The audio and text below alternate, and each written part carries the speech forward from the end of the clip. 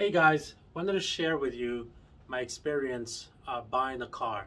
So just recently, the beginning of December, actually December 9th of 2021, I bought a minivan. I really needed a minivan and I was shopping around, couldn't find a minivan. I guess as everybody knows, there's a shortage of new cars, even of used cars as well.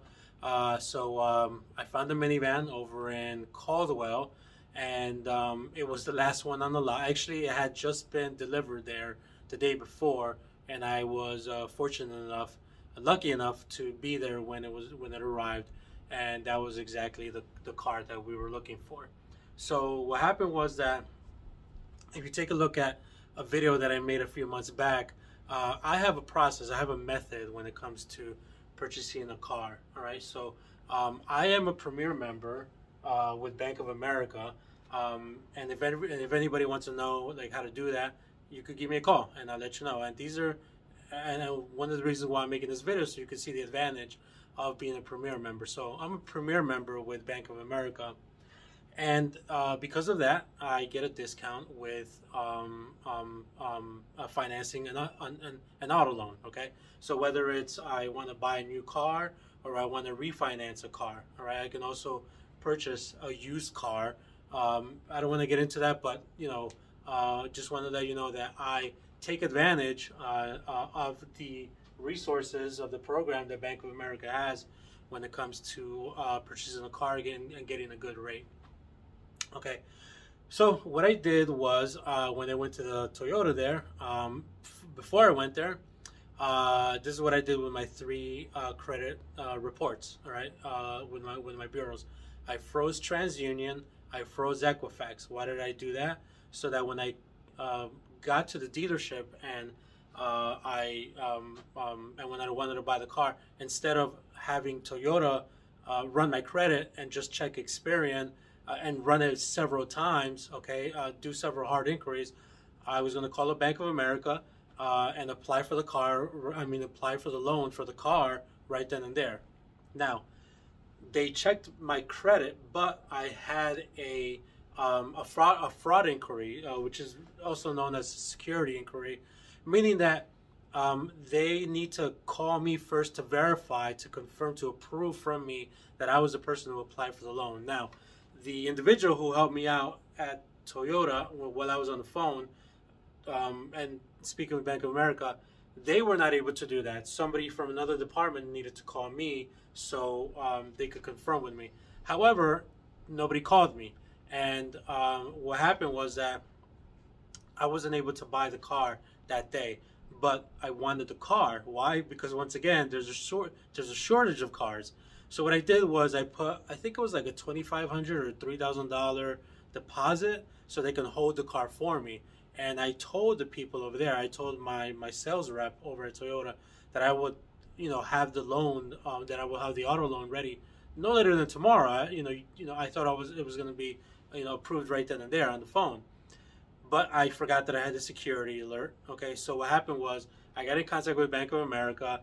And the person who I needed to speak with, or the department I needed to speak with, they weren't available. So Friday went by, Saturday went by. I got a call from Toyota saying, hey, you need to purchase this car. I mean, they said it nicely, but they were just like, look, we got another 20 people waiting to buy this car, but we're holding it just for you.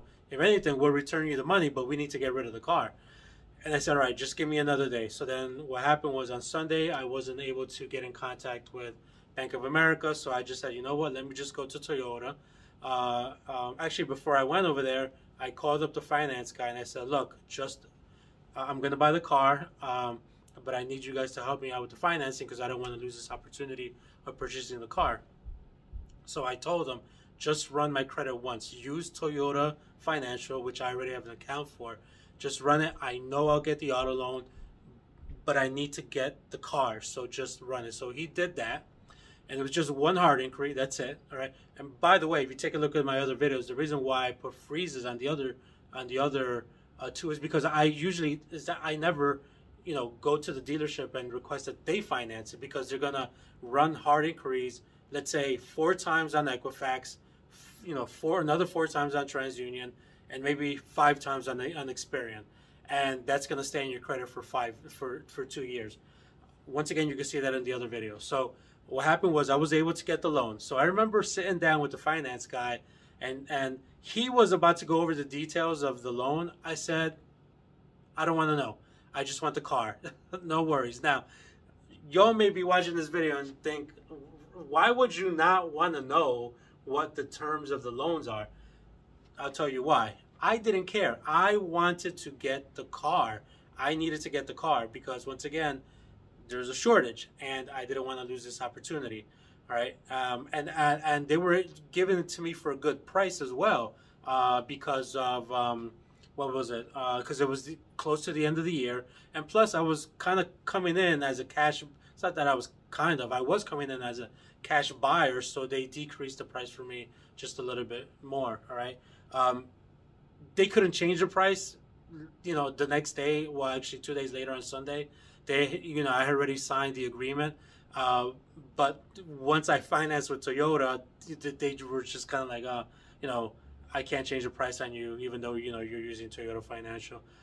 Anyway, so what happened was, I got the car that day. All right. And I received the car. I got the loan. I didn't put a down payment, nothing, not even a penny. So everything that came with the car. So, the price of the car, the fees for the title, registration, all those other closing costs were all. I didn't pay a penny. I didn't pay $1 for that, right? And it all came out to $49,393. By the way, it's a minivan, amazing. Only had like 0.5 miles on it. It's Sienna. I didn't know that minivans with Toyota Siennas are now also hybrids. Okay, and it's a fantastic car. We love it. So this was what I finance, okay? Every single dollar, okay? And you could do this as well, all right? Now, this is what the rate that they gave to me was 5.85%. I put it over here because just to remember. So I want to go over how much interest I was going to be paying, all right? And it was a 6-year loan. So we're going to go over the mathematics of this, which is really easy. Once again, it is interest equals principal times the rate times time, right? So I equals P times R times T, okay? So I want to get the interest. I want to know how much interest I'm going to be paying in the 6 years, right? So what's the principal, right? $49,393, right? What's the rate? The rate is 5.85%, but if you convert that into a number, it comes out to 0.0585%, right?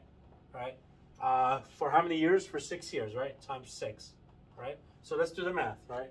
So 49,393 times 0.0585 equals times 6 years equals $17,336.94. That was the interest I was going to pay for 6 years. All right. At 5.85% interest. This is the total interest payment I was going to make. This doesn't include the balance that I also have to make, remember, spread out over 72 months, okay? Now, why did I not care, all right, when I bought the car, okay, about what this rate was going to be, about what, right here, 5.85%, okay? Why did I not care? Once again, number one reason, I just wanted to get the car. Number two reason was this. I knew that once I purchased the car, I was going to refinance it within a few weeks, all right? Now, once again, this goes back to being a premier member with Bank of America. They offer amazing auto loan rates for new cars and for refinances, okay? Now, it was a little easier for me to get the refinance because I had just purchased the car, all right?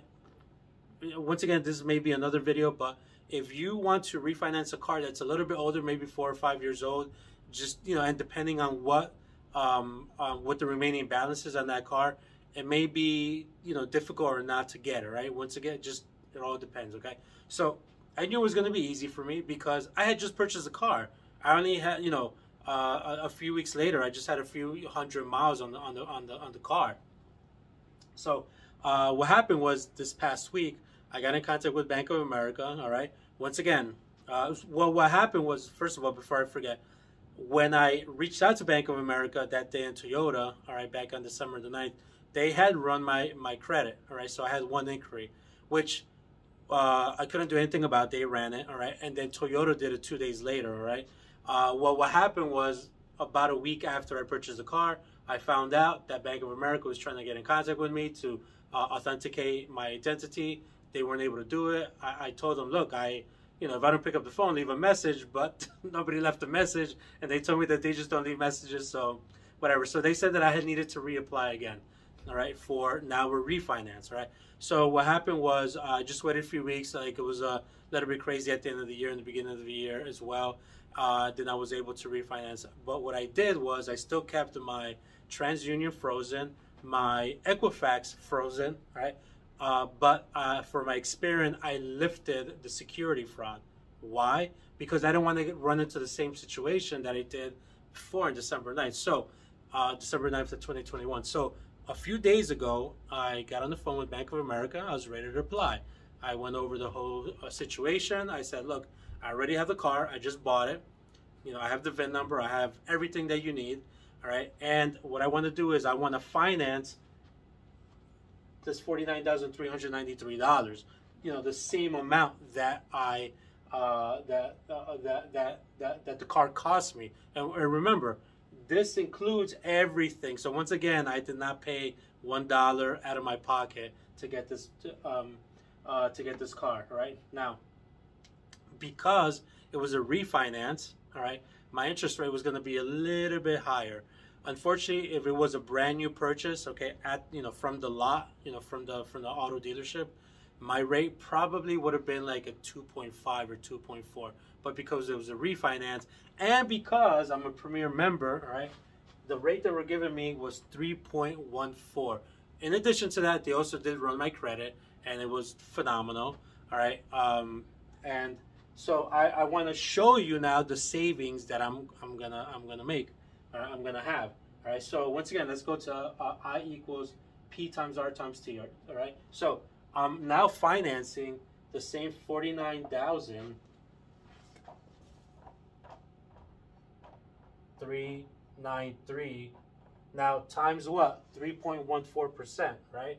I know you may not be able to see it, but once again, we're gonna convert this into a number. Right. So times 0.0314.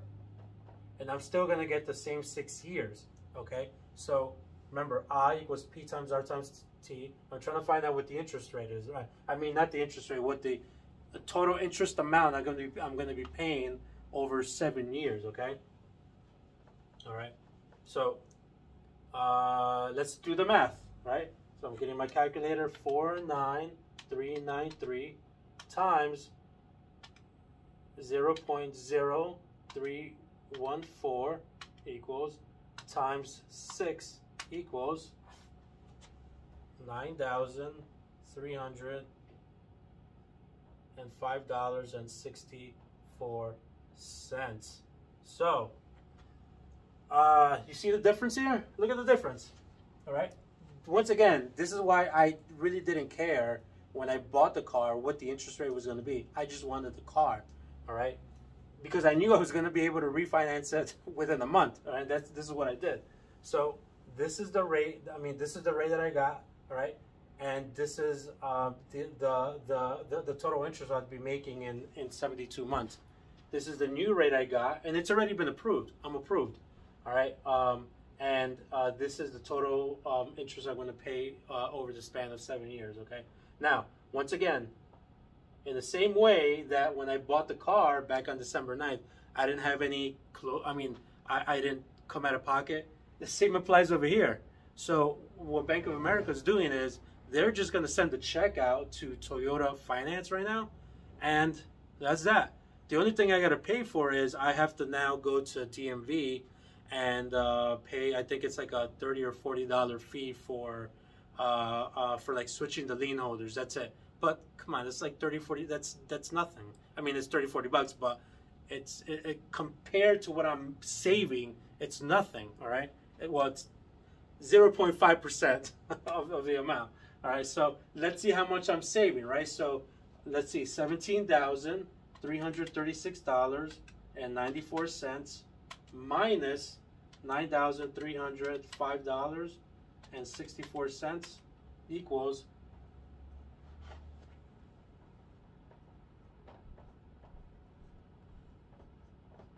this is what I'm saving, right? Over 7 years. I mean 6.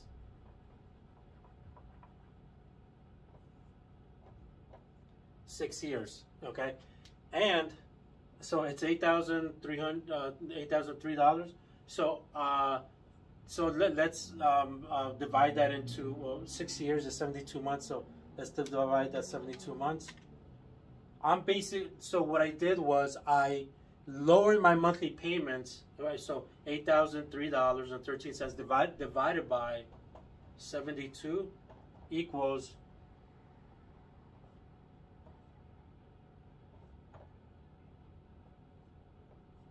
sorry about that, equals $111.54.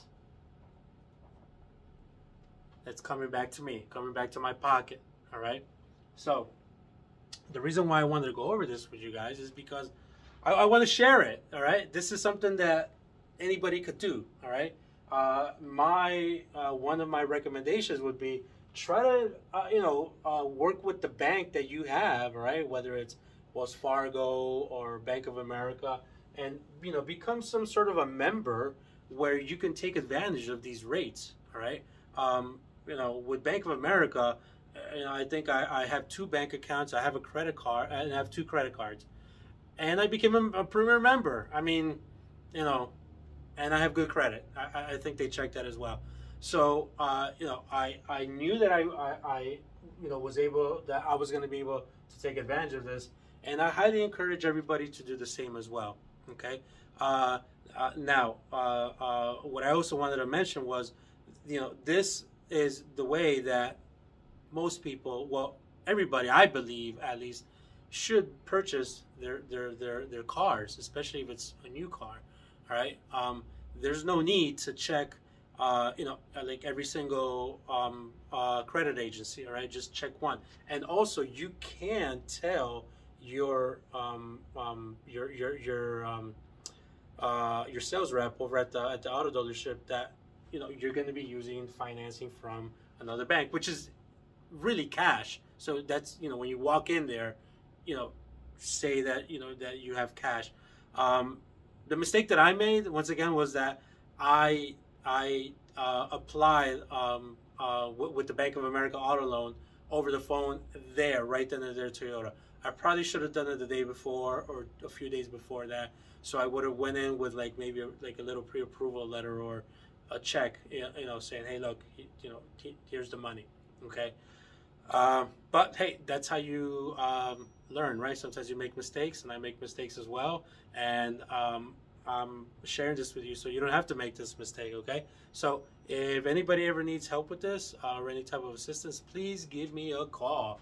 All right, I love to talk about this stuff.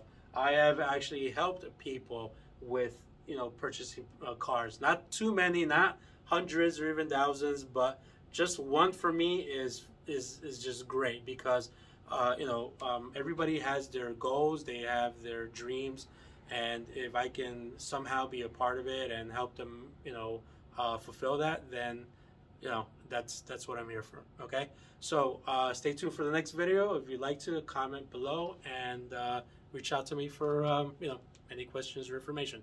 So long.